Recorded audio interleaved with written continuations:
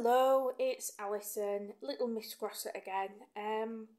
I've had another little package through the post today, which I wasn't expecting. I didn't know it had arrived. It had been left at my back porch. It's a VHS tape, and it is Dolph Lundgren in Dark Angel, which is a film that I have been a fan of for a very, very long time. So I'm really pleased to have it on VHS again. I'll read you the back because I don't want to spoil anything for you. So here we go. Jack Kane, Dolph Lundgren, is a Houston vice cop who's forgotten the rule book. His self-appointed mission is to stop the drugs trade and the #1 supplier Victor Manning, no relation to Bernard. Whilst involved in an undercover operation to entrap Victor Manning, his partner gets killed and a sinister newcomer enters the scene.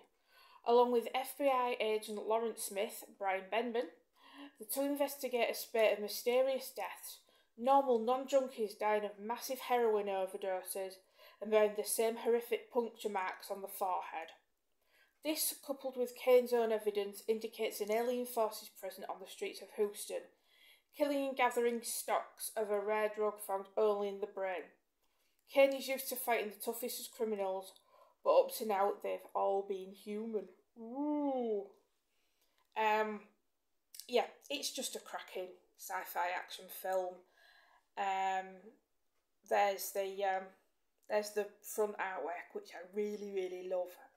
I don't know why, it's just cool. And there's the back artwork as well. And it's not a long haul, it's less than 90 minutes long. And it's just a bit of fun.